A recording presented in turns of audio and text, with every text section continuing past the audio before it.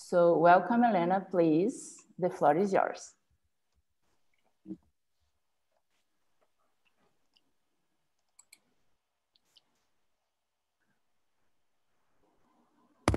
Yes. Should be good now, right? Good.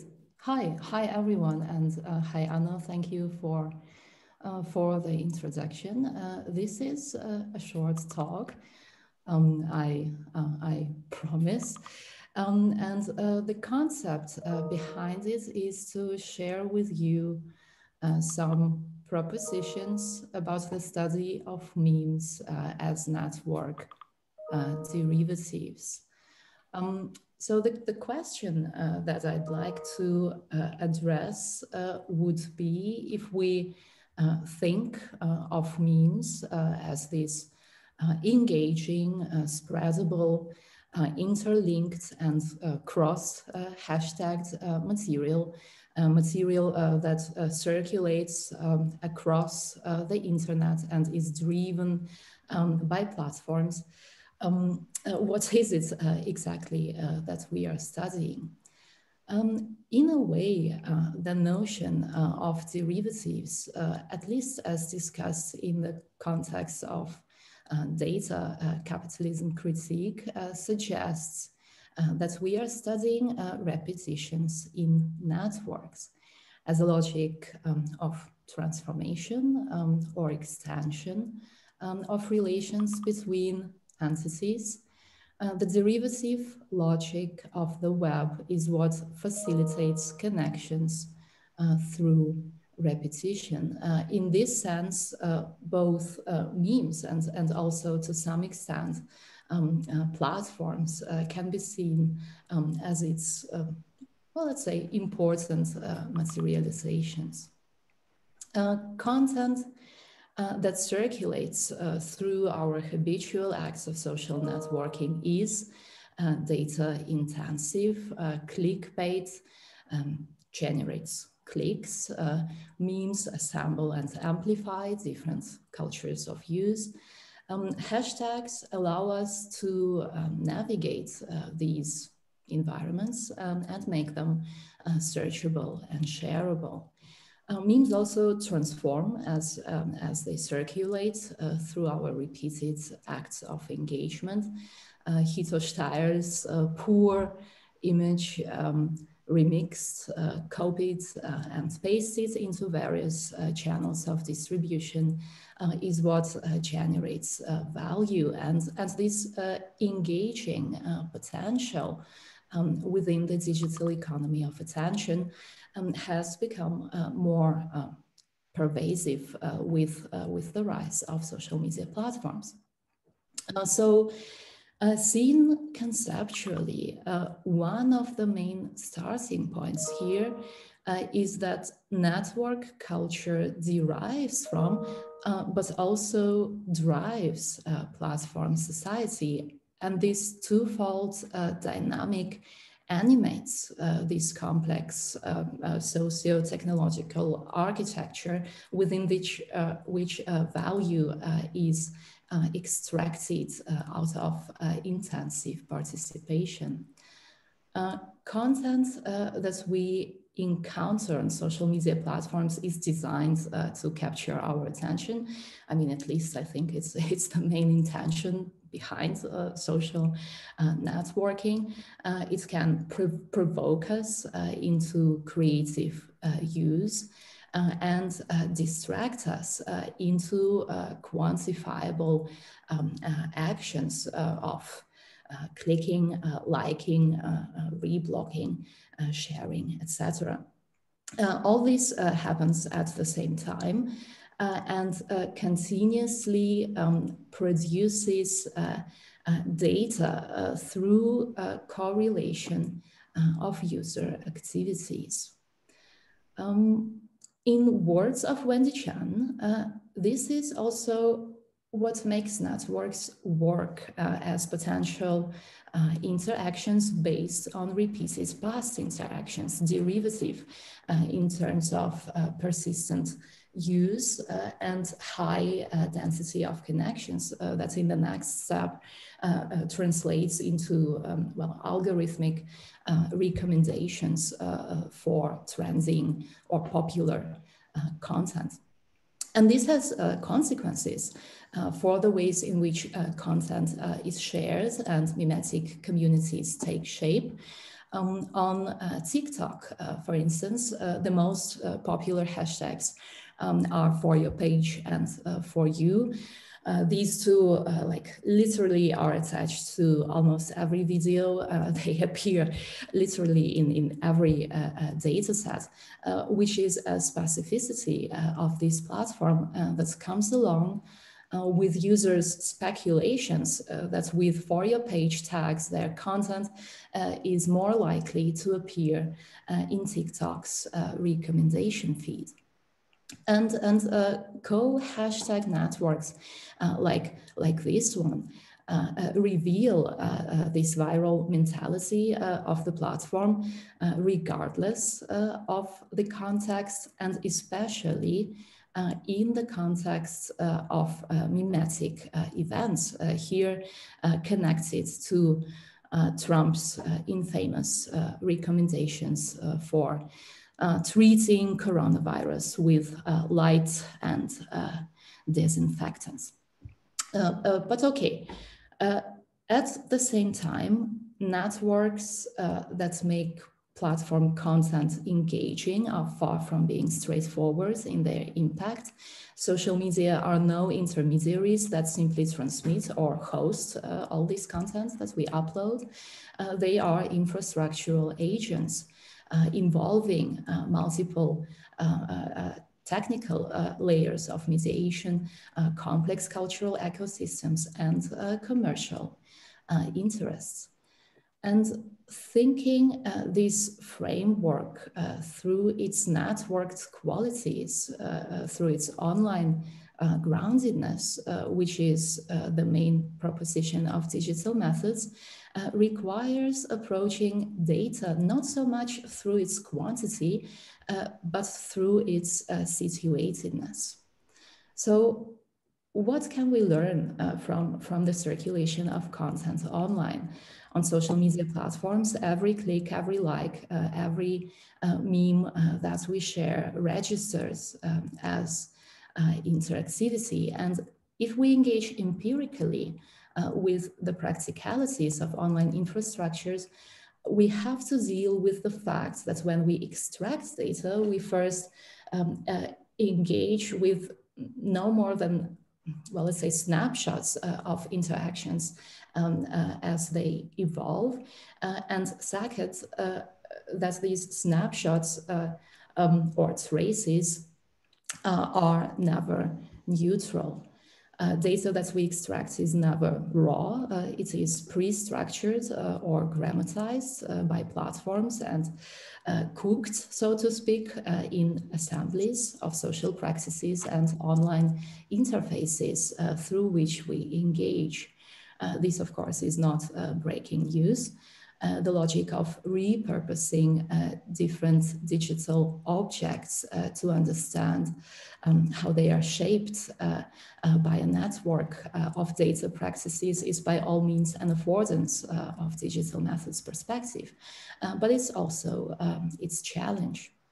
Access to data through platform APIs can be open today and closed tomorrow. How good your data is depends not on the logic of bigger is better, rather it's about taking seriously the embeddedness of data in the conditions, but also in the instabilities of the mediums and the issues in question. Oftentimes, it is precisely the richness and the porosity of the context that shapes our research interests in the process of mapping and remapping data. Let me just give you another example. This is a rank flow registering the positions of threads on 4chan's poll board over time, as rendered visible by 4chan's sorting mechanisms. This research was performed by Selhagen and Open Intelligence Lab. The context of interactions is like the aftermath of Trump election back then. And what I think is really significant about it is that it showcases how the dynamics of mimetic transactions shift in accordance with the economy of ephemeral attention. If a thread receives a low number of comments, it drops in its rank, which is represented through these blue lines. And as soon as a thread reaches a low enough position, 4chan archives it, disallowing new comments and enacting, I think, very effectively this rise and fall of the meme magic, so to speak. So how memes operate has to do a lot with the distinctive communicative qualities of platforms and the ways they redistribute content and user attention. And this leads me to my second point. Platform spaces are temporal territories. They matter because they repeat. And in terms of methods, it means that content and context, information and interaction go hand in hand, which invites this iterative process of working with data. It implies emergent knowledge rather than static correlations. Time specificity is not only an indicator of contextual effects, it can be also seen as an indicator of value or relevance. And this has several dimensions. First, we know that platforms value some forms of engagement over others, depending on the intensity of engagement around the issue at stake, and its capacity to incite repeated or at least amplified engagement. This is why clickbaity news dominates our content feeds, and why misinformation spreads at its best in the form of a meme. The algorithms that translate these interactions into data are far from being unbiased, and we have to keep in mind that different modes of platform action are involved in the negotiation of what counts as relevant within a specific temporal framework. One very important platform that merges time and value is Google. What Google gives us is an algorithmically driven rank list of stories seen through a lens of recommended pages and their featured visual content. So when we deal with Google's vision of controversial events by comparing here images ranked over time, we also deal with the patterns in prioritization of sources.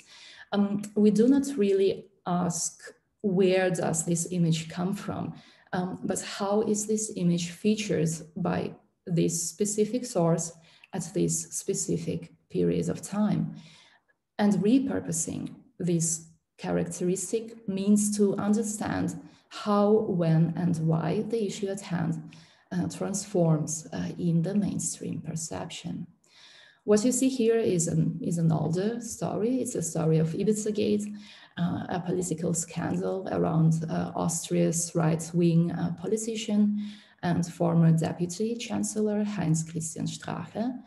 And this story is told through Google's daily recommendation of the top 5 Ibizagate memes in the course of 15 days, starting with the day on which The secretly filmed video revealed Strache's drunken and also illegal promises to an alleged Russian oligarch niece.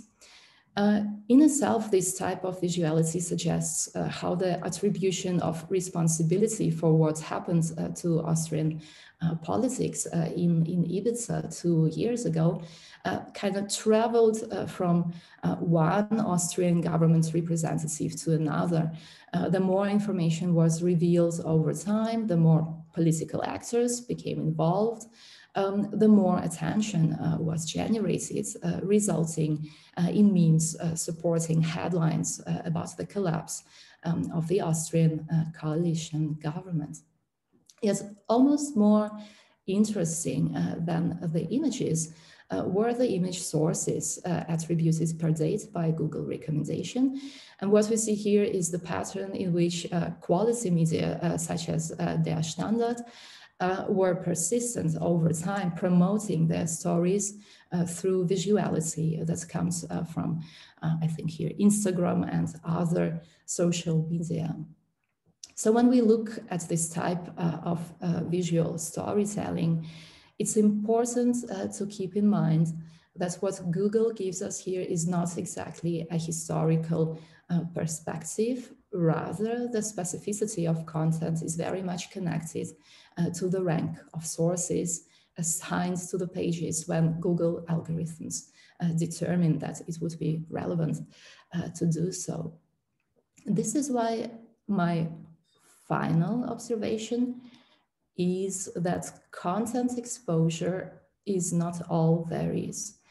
The analysis of images that score high in terms of their interconnectedness, or also in terms of the count of likes, reblogs, and comments, is only one way of platforms seeing engagement is more than engagement metrics. It is about the shifts in relations of association, relevance, and visibility. This is kind of also why I really find it interesting to explore how images connect to and disconnect from one another based on their different digital properties. Both dynamics involve all kinds of communicative, subcultural, and experiential qualities, as well as multiple layers of mediation, creating these hybrid networks that memes derive from. So we know that digital images are dynamic artifacts. At the same time, they also draw together embeddedness and multi-sidedness. They can circulate and transform within platform and issue specific contexts to the same extent as they can appear as variations of the same image across multiple sites of the web. Taking the shape of a network, such connections translate in relations of proximity and distance. So in this particular context that I will explain in a second, more specific images and sites of circulation are less connected, while what we see at the core of the network are these spreadable formations of memes shared between different platforms and meme repositories. Again, this network is not about the question, where do these images come from?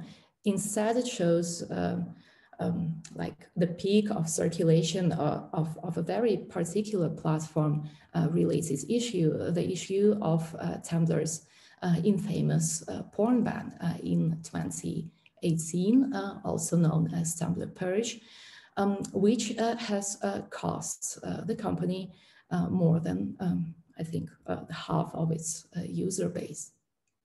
The entry points for data extraction in this research were censorship related hashtags that assembled users' disapproval of the new safe for work Tumblr, and the new algorithm that was implemented to combat any type of adult content on Tumblr, including images and GIFs of what was in an official announcement defined as female presenting nipples. This algorithm was not well trained. It was flagging images as porn that were anything but pornographic. It had almost no impact on the swarms of porn bots populating the site, and it took an article of its own to disentangle and understand these relations as they were mediated through interactions of hashtag publics. But what about other ways in which the images relate to one another? What about their shared visual qualities? This is my favorite visualization. It results from one of the projects pitched during the data sprints last year. And its main purpose is to highlight the variations in scenarios of Tumblr purge mimification. These memes do not just come from somewhere. I mean, they do, but they also relate very specifically to other forms of visual engagement on Tumblr. And what they do is actually reimagine all the platform interventions in user cultures during this process of Tumblr purge. These interventions are documented here in an image plot that was transformed into a GIF to showcase the rhythm of Tumblr censorship through screenshots of Tumblr notifications during and after the implementation of the new community guidelines. The red lines represent content that was mistakenly flagged as porn in like most of the cases. But what we also see is that while Tumblr was doing all the flagging, users kept receiving notifications about the new followers, and most of these followers were actually porn bots. This is a zoom-in view on some of the content that was flagged, screenshotted and reshared, and that by no means was exclusively pornographic. Rather, the images that received the red flag included, like here, cats, cartoons, fandom art, sculptures, memes, and yeah, sometimes some lingerie models, but without any female or male nipples exposed. And actually extracting meaning out of the ways in which memes and all these other types of visual content relate to one another was the main challenge of this project. When it comes to large and hybrid collections of images, and I mean, we mostly deal with large and hybrid collections of images, locating mimetic engagement is not exactly an easy-going process.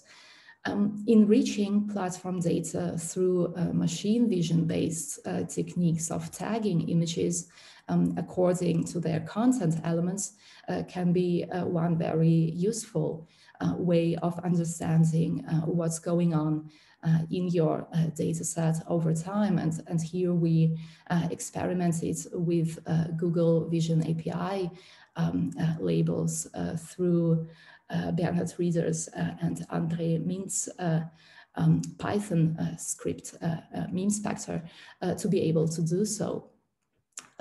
Yet more for more specific analytical tasks involving like font, text, lines, fictional characters, photography, So in other words, memes that, as you can see, like dominated this data set, the pure labeling of content is simply too generic.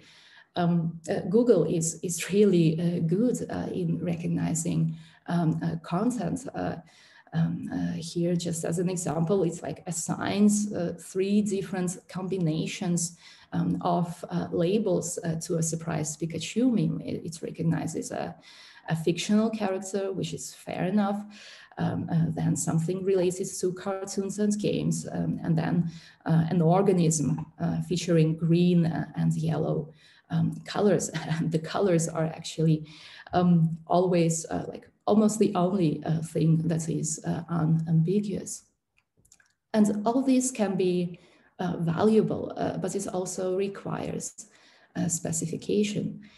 And if we use Google Vision to specify this information through web entities or specific references to an image obtained from the web, from the archives here, such as Know Your Meme, and even if we then will be able to recognize Darth Vader, and here Lisa Simpson, and the specific artworks instead of fictional characters, even then we still need to address the issues of interpretation.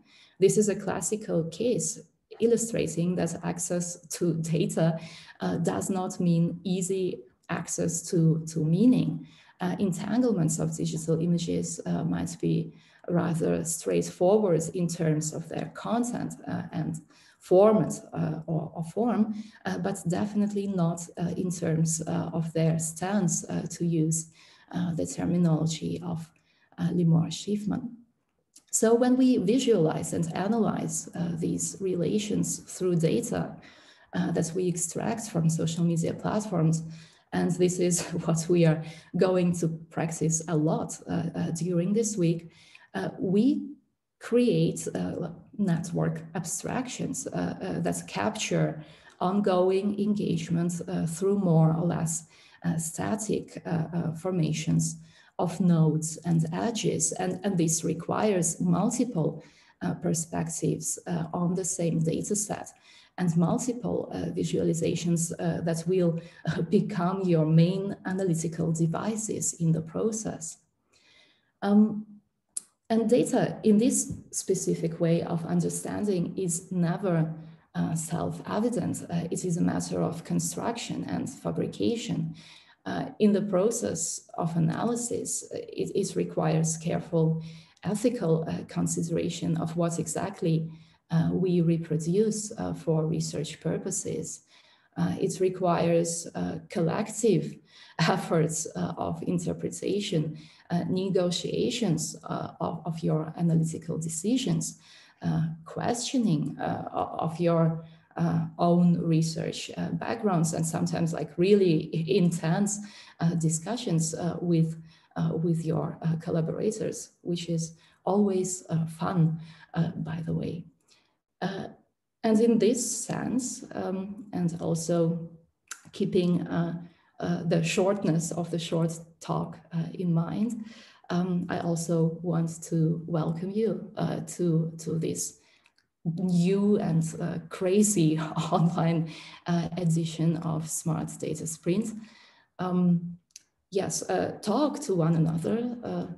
Try not to only stare into your screens. Meet friends, build networks, not metaphorically, like materially, and yes, have fun. Thank you very much for your attention.